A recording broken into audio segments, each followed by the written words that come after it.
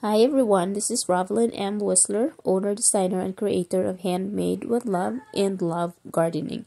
So in this video, I would like to show you how I separate my coleus and how I transplant it into my seedling trays. So the first thing that I do is I fill up the seedling trays with starter mix. And after that, I poke holes in each slot of my seedling tray. Then I will come in, get the coleus plant and separate them from a bunch.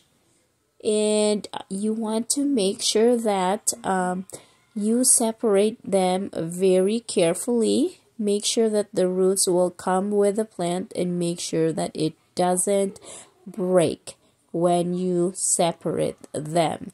So I'm trying to separate as much as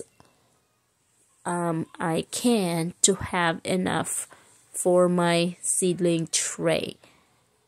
And as you can see, these plants are really teeny tiny for now, and we will see how it goes as the days goes by after I transplant them into this seedling trays.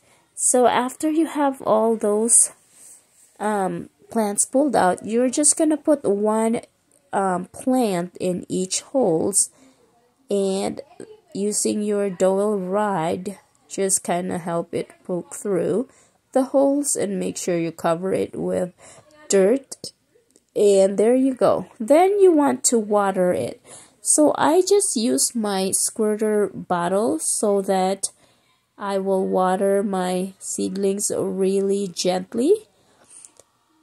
That way they will not come off or float around. So there it is, very tiny seedlings. I can't wait till they become bigger.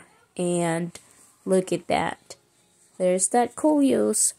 So thank you very much for watching. I hope you like this video, and if you would like to watch more videos, please subscribe to my YouTube channel, Rovelyn M. Whistler.